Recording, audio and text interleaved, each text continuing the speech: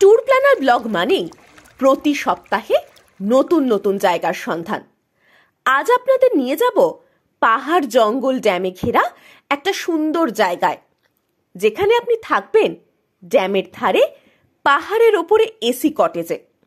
সাথে থাকবে হরেক রকমের সুস্বাদু খাবার, যেখানে আপনি নিজের মতো করে উপভোগ করতে পারবেন প্রকৃতিকে।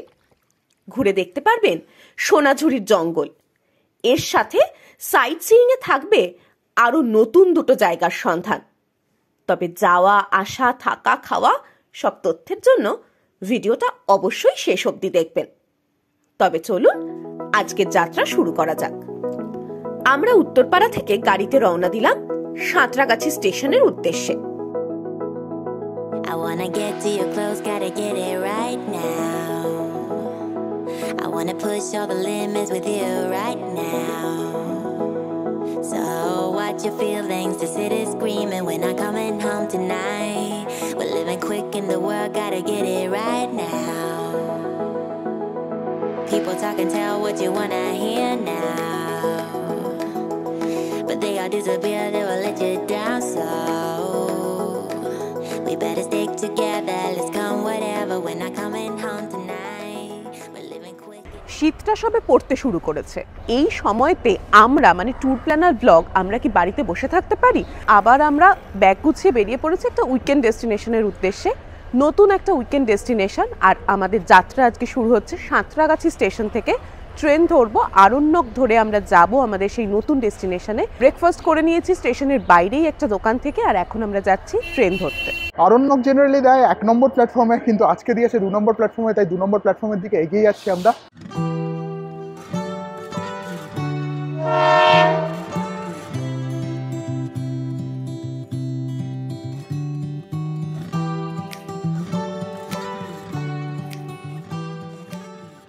ঘড়ির কাঁটায় 8টা, আর সাঁতরাগাছি থেকে ট্রেন ছেড়ে দিয়েছে।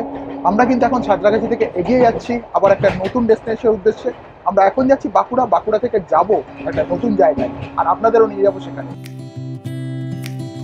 A lot has changed since we last spoke. Life's been good to you and I see that you're with someone new.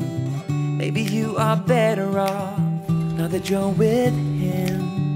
But when I see your face I can't stop myself from spiraling. Now I'm falling, I'm falling, I'm falling, I'm falling down. 'Cause I can focus when you are around. But I will try my best to carry on without you like you've done. Though I'm lost and out of breath, I will carry on without you like you've done. আমরা এখন এসে পৌঁছে গেছি বাঁকুড়ায়, আর বাঁকুড়া থেকে আমরা গাড়ি ধরে এখন বেরিয়ে যাব নতুন একটা ডেস্টিনেশনের উদ্দেশ্যে। আসলে বাঁকুড়া পুরুলিয়ায় যে কত অফবিট উইকেন্ড ডেস্টিনেশন আছে তার কোনো ঠিক ঠিকানা নেই, সেরকমই একটাকে এক্সপ্লোর করতে যাব আমরা। বাঁকুড়া স্টেশনে নেমে ফুটব্রিজ পেরিয়ে বাঁ দিকে নামতে হবে। বাঁকুড়া স্টেশন পৌঁছে বাঁকুড়া স্টেশন থেকে ওভারব্রিজ দিয়ে বাঁ দিকে নামতে হচ্ছে। বাঁ দিকে নামলে বাঁকুড়ার বাইরে এখানে কিন্তু অনেক গাড়ি রয়েছে, তো আমরা একটা গাড়ি ঠিক করে নেব।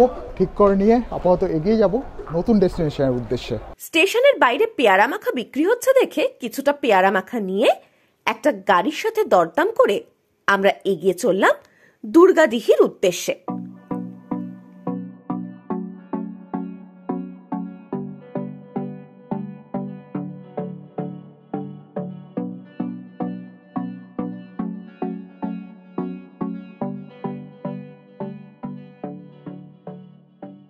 সকাল সকাল সাঁতরাগাছি স্টেশন থেকে ব্রেকফাস্ট করেই ট্রেনে উঠেছিলাম ঠিকই, কিন্তু বেড়াতে বেরোলে যেটা হয় একটা খাই খাই ভাব থাকে, খালি মনে হয় এটা খাই সেটা খাই, টুকটাক মুখ চালাই। তো সেরকমই বাঁকুড়া এসে পৌঁছে যখন বাইরে দেখলাম এরকম লোভনীয় পেয়ারা মাখা, তখন তো নিতেই হয় আর খেতেই হয়। সেই পেয়ারা মাখা নিয়ে গাড়ি করে আমরা বেরিয়ে পড়েছি।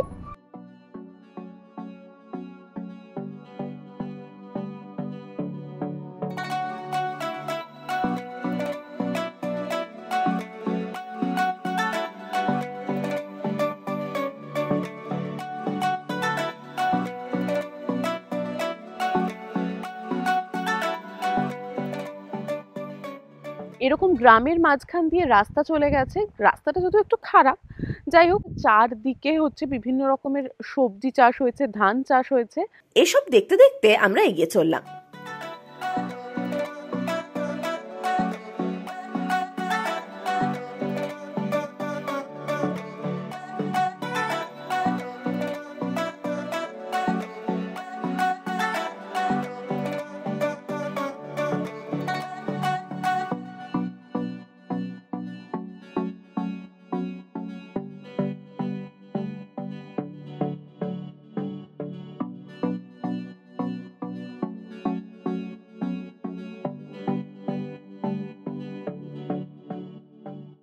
আমরা মানে ট্যুর প্ল্যানার ব্লগের নতুন নতুন জায়গার সন্ধান কিন্তু চলছেই। আর নতুন জায়গার সন্ধান করতে করতে আজকে যে জায়গাটায় আমরা এসেছি এটা হলো পুরুলিয়ার দুর্গাডিহি। আমরা যদিও নেমেছিলাম বাঁকুড়া স্টেশনে, কিন্তু আমরা এখন এসে দাঁড়িয়ে আছি পুরুলিয়ায়। এখানে এসে যেটা ওই যে রাস্তার একটা ক্লান্তি, সবটা কিন্তু এক নিমেষে ভুলে যাবেন যদি সামনে এই দৃশ্য আপনারা দেখতে পান।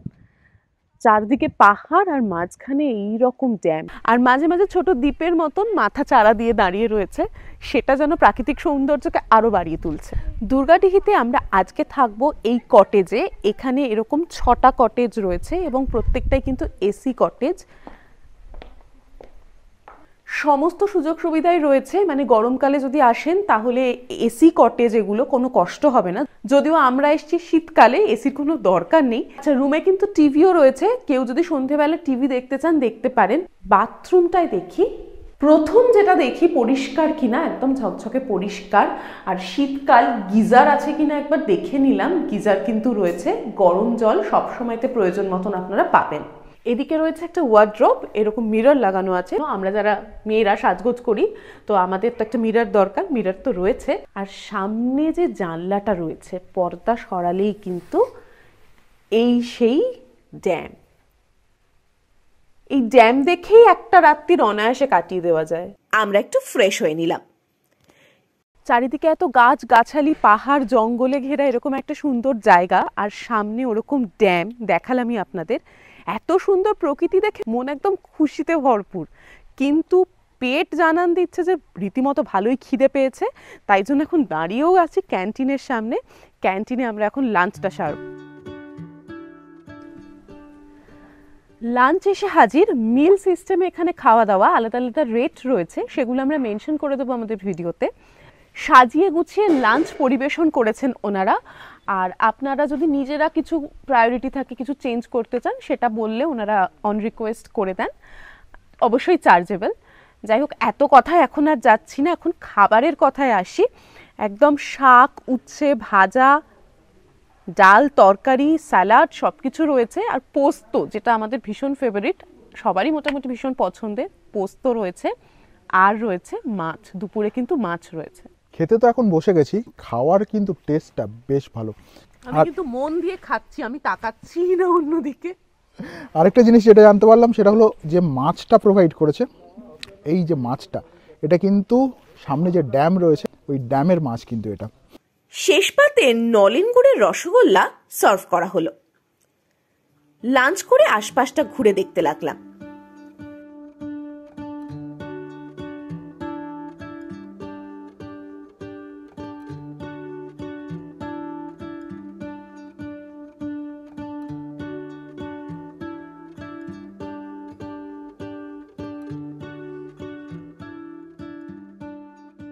কটেজ থেকে এখন এই মাটির যে রাস্তাটা, পাথুরের রাস্তাটা ধরে আমরা এগিয়ে যাচ্ছি ড্যামের দিকে।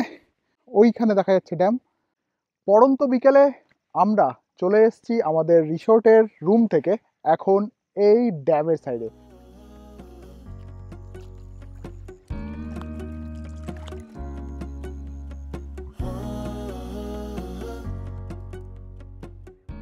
দেরি করে বুকিং করার জন্য আমরা রয়েছি 1 আর 2 নম্বর কটেজে। আর এখন যেখানে দাঁড়িয়ে রয়েছে এটা হলো 5 নম্বর আর 6 নম্বর কটেজ। এই কটেজগুলোর যে সুবিধে সেটা হলো, এই যে কটেজটা ধরুন, এই কটেজটার পাশেই কিন্তু রয়েছে পাহাড় আর ড্যাম। মানে এই কটেজের রুম থেকেই কিন্তু পাহাড় আর ড্যাম দুটোরই ভিউ পাওয়া যায়।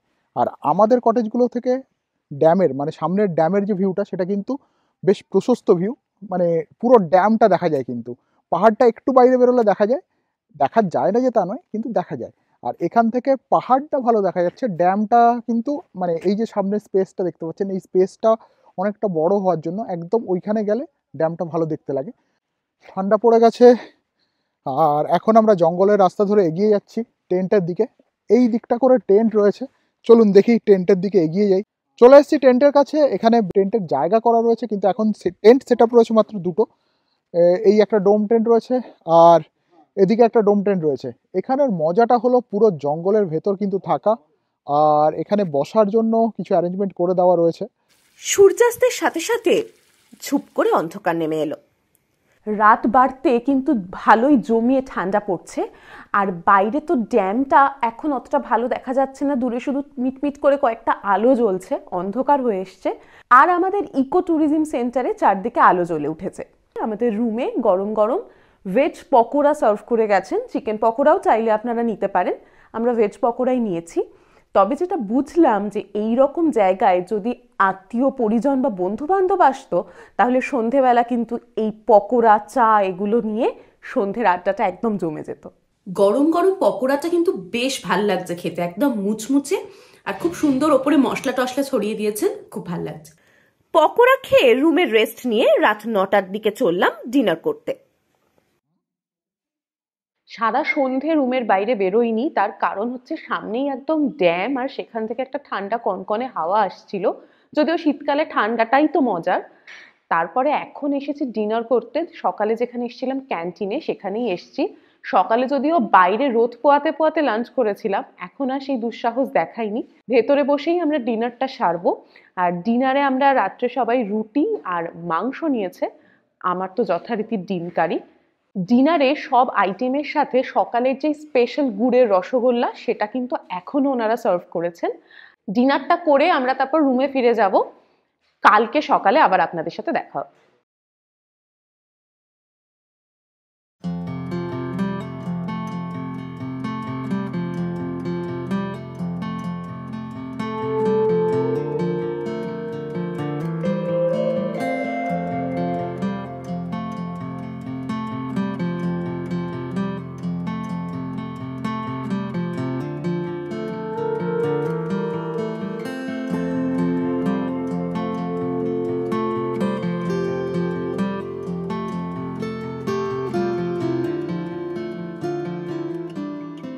এসে গেছে গরম গরম চা, আর চায়ের কাপে চুমুক দিতে দিতে সামনে এরকম ড্যামের দৃশ্য, অসাধারণ লাগছে সকালটা।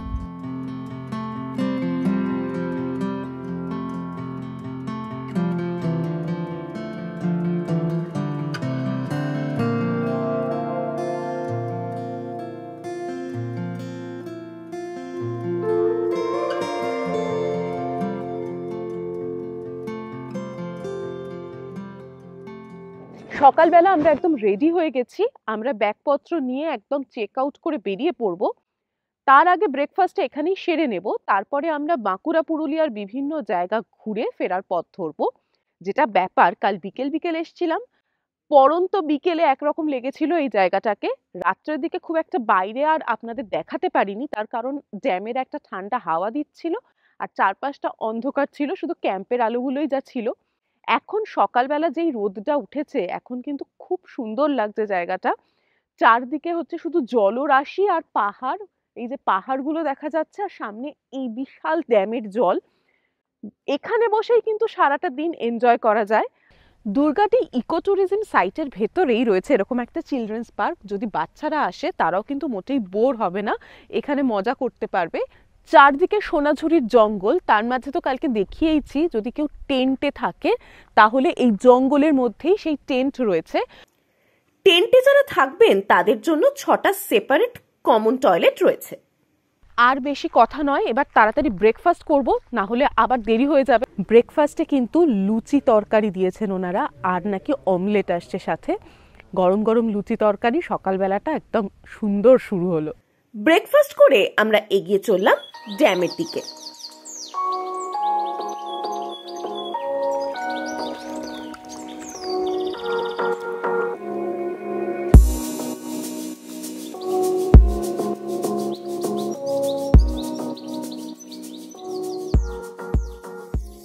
ড্যামের এত কাছে এসে ড্যামের জলে পা ডোবাবো না তাই কখনো হয়?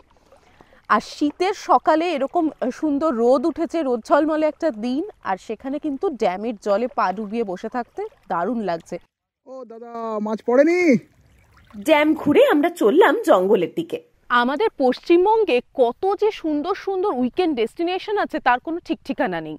আর আমরা দুজন মানে ট্যুর প্ল্যানার ব্লগ, আমরা এখন শীতের মরশুমে এই জায়গাগুলোই এক্সপ্লোর করতে বেরিয়েছি। এই সমস্ত জায়গাগুলোর যেটা ব্যাপার, এখানে তো ঘুরে দেখার সেরকম কিছু নেই, যেটা রয়েছে চারপাশে এত সুন্দর প্রকৃতি। এখন আমরা এই সোনাঝুরির জঙ্গলের মধ্যে দিয়ে যতটা যাওয়া যায় আর কি যাব, কারণ সময়টা একটা ব্যাপার, সময় তো দৌড়চ্ছে।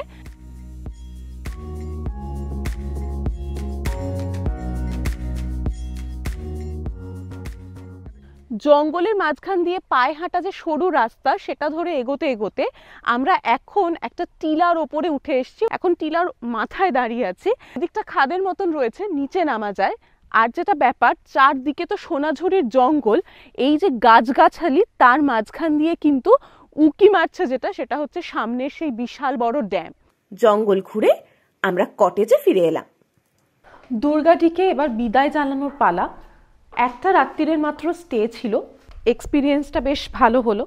আমাদের জার্নি যদিও এখানেই শেষ নয়, আমরা এখনও বেশ কয়েকটা জায়গা ঘুরতে ঘুরতে তারপরে বাড়ি যাব। আপনারাও যদি মনে করেন একটা উইকেন্ড কাটাবেন এই রকম একটা সুন্দর জায়গায়, একটা রিল্যাক্সিং উইকেন্ড, তাহলে আপনারা আসতেই পারেন দুর্গাডিতে এক রাত্রির বা দু রাত্রিরের জন্য।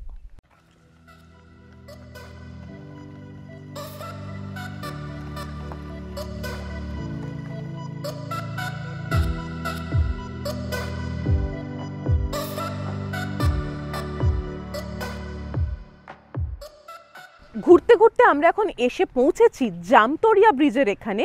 এখানে জাম নদী আর টটকো নদী একসাথে এসে মিশেছে।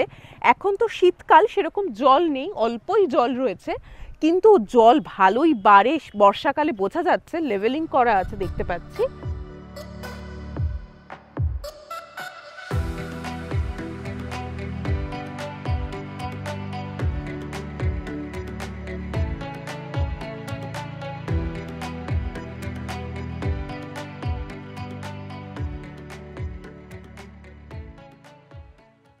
আমরা এখন এসে গেছি শুশুনিয়া পাহাড়ে। শুশুনিয়া পাহাড় তো আপনাদের মধ্যে অনেকেই গেছেন, আমরাও গেছি আগে, কিন্তু এই জায়গাটা সেই জায়গাটার সাথে রিলেট করতে পারছেন না, তাই তো? আসলে এটা হলো পুরুলিয়ার শুশুনিয়া পাহাড়। পুরো পাহাড় জুড়ে বিভিন্ন চিত্র আঁকা হয়েছে। ছৌ নাচ থেকে শিকার উৎসব সবই তুলে ধরা হয়েছে এখানে। আমরা এখন হেঁটে চলে এসেছি পুরুলিয়ার শুশুনিয়া পাহাড়ের একদম ওপরে। এখান থেকে ভিউটা কিন্তু জাস্ট অসাধারণ। ওই যে দূরে পাহাড়গুলো দেখা যাচ্ছে, আমরা কিন্তু ছিলাম ওই দিকেই, ওখান থেকে আমরা এসেছি এখন। বারবার রিকোয়েস্ট করি আপনারা বেড়াতে আসুন, কিন্তু জায়গাগুলো প্লিজ এইভাবে নোংরা করবেন না। এই অভ্যেসটা কিন্তু আমাদের চেঞ্জ করা উচিত। আপনাদের সকলকে অনুরোধ করব, এইভাবে জায়গায় জায়গায় নোংরা ফেলে জায়গাটাকে নষ্ট করবেন না। এবার নামার পথ ধরলাম। সিঁড়ি ভেঙে নিচে নামলেই বাচ্চাদের জন্য দোলনা, স্লিপের ব্যবস্থা রয়েছে। এরপর আমরা কেশরার দিকে এগিয়ে চললাম।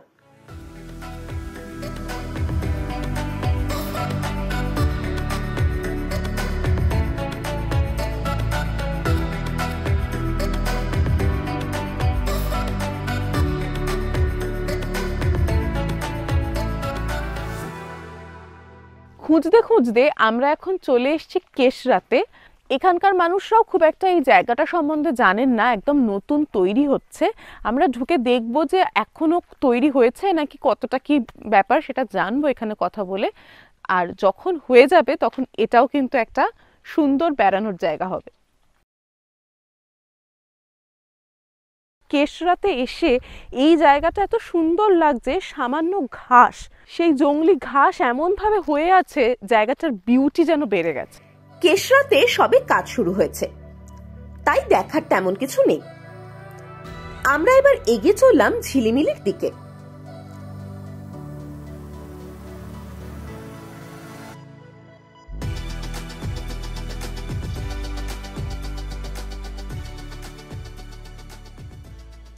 আজকে কিন্তু লাঞ্চ করতে চলে এসেছি আবার আমাদের সেই পরিচিত জায়গায়, ঝিলিমিলি রিমিল লজে। এখানে স্টেটাও কিন্তু ভীষণ সুন্দর হয়, সেই ভিডিও তো অলরেডি আপনারা দেখেছেন নিশ্চয়ই, না দেখে থাকলে পরের আই বাটনে ক্লিক করে ভিডিওটা দেখে নিন। যদিও আজকে আমাদের এখানে স্টে করার কোনো পরিকল্পনা নেই, লাঞ্চটা সারবো, সেরে আমরা আজকে বেরিয়ে যাব, বাড়ি ফেরার পালা। এরপর সুন্দর করে সাজিয়ে ভাত, শুক্তো, ডাল, বাঁকুড়ার বিখ্যাত পোস্ত, চিকেন কারি আর আমার জন্য মাছ, এছাড়া চাটনি পাঁপড় দিয়ে লাঞ্চ করে বন্ধু অনির্বাণের গাড়িতে রওনা দিলাম বাঁকুড়া স্টেশনের উদ্দেশ্যে।